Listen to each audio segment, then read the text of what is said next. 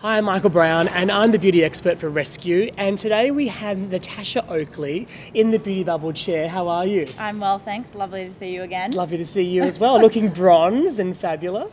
I try. So you've been travelling a lot lately. I've been following you on Instagram. Your whole life is basically on a plane and at beaches and tropical locations. So tell us about how that is for you as a lifestyle. I mean, it's fantastic. My office is literally the world, so it's pretty good. It's pretty good, yeah.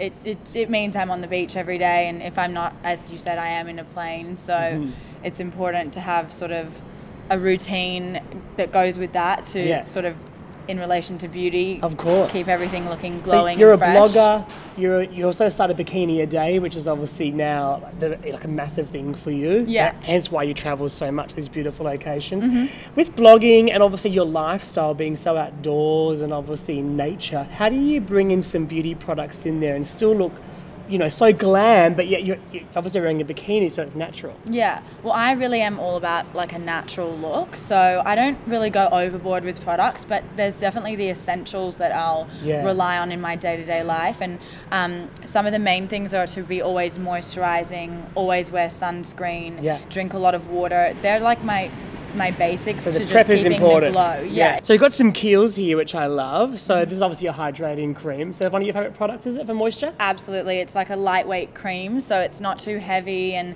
it's just always gives you the moisturization that you need on your face. But well, the lightweights are good because they actually infuse water quicker. So when you're putting on foundation, for example, that moisture is going to be amazing for you. Yeah. And speaking of foundation, one of your favourites here is the YSL, the Tushy Eclat foundation. Absolutely. Why do you love it so much? It just goes on so smoothly. It's like butter, and it doesn't feel like you're wearing foundation, which is really important for me. I'm not a big makeup girl. I don't like packing it on. Yeah. So it's just a really natural feeling that will give you a glow to your face. And it looks really smooth, obviously, too. Yeah, and it's not too matte. It's got a bit of a shine to it. Yeah. And so how do you go with your colour? Because obviously you must tan very easily, being outdoors so much. Yes. Do you find with your face it's hard with the different tones or different sun factors on the face, you might get discoloration? I have pretty even skin, so I'm lucky for that. Yeah. But I usually will stay in the shade with my face at a minimum, and I'll always wear sunscreen. So even though I'm very tan, it's just because I'm around like beaches a lot and I naturally have olive skin. Because so many girls say like I go out and I tan, but my face doesn't tan, or vice versa. So they've always got this two-tone effect. I mean, so you're very lucky then. I think I've just grown up on the beach, so like my skin hasn't even had a chance to sort of, you know,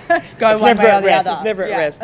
And two other products here, because I can see today as well, obviously a statement lip is amazing for any girl to just dress up their look, you know, but obviously with the eyes, you do wear eye makeup, but I've noticed you've brought in a very nude palette today, so the Urban Decay, and you can kind of see they're all nude tones. So do you ever branch into colour, or do you keep it simple with the nudes? I do really keep it simple with the nudes, and I'll occasionally do a smoky black, but that's occasionally. Generally, I love the neutral colours, the browns, and the earthier tones. Fair enough, fair enough. Is that because of what you're wearing in bikinis and whatnot, in your fashion, sometimes the prints and a bit more bold, do you think, or just your general? Well, it's just more of like a beachy vibe, and you know, the more natural sort of look. So I'll sometimes mix it up, like the red lip I've worn today, which is like kind of daring. You know, it's great and a good colour. It makes the teeth look white. It's nice and matte. It's a matte. Oh, I love it. It's going to be good. Yeah. And how about the skin? I mean, because your skin's always exposed pretty much in your lovely photos.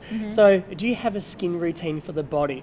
Obviously, you probably don't need the fake tan as such, but do you moisturise and keep it buttered up and looking fresh? Yeah, well, I always like to have, you know, smooth, silky, moisturised skin. So don't we all? I'll always make sure that I'm waxed. I'm actually here in Australia right now because I'm an ambassador for Veet's new summer collection that's coming out. Okay. Yeah, and I'll always stay moisturised, and occasionally I'll use like a skin shimmer when I'm going out at night, or a bit of a highlight. And, in a tropical location, that's always nice, and on shoots to use that as well. Because it's great to know that your face highlighter that you use here, for me as a makeup artist for shoots, I often use it on things like collarbones and even down the front of the legs and the arm. Yeah. So those products can be used mix and match face and body. I think it's wonderful. Yeah. So what is your #1 top beauty tip? Something that someone's told you or that you know yourself just works wonders for you. What is your #1?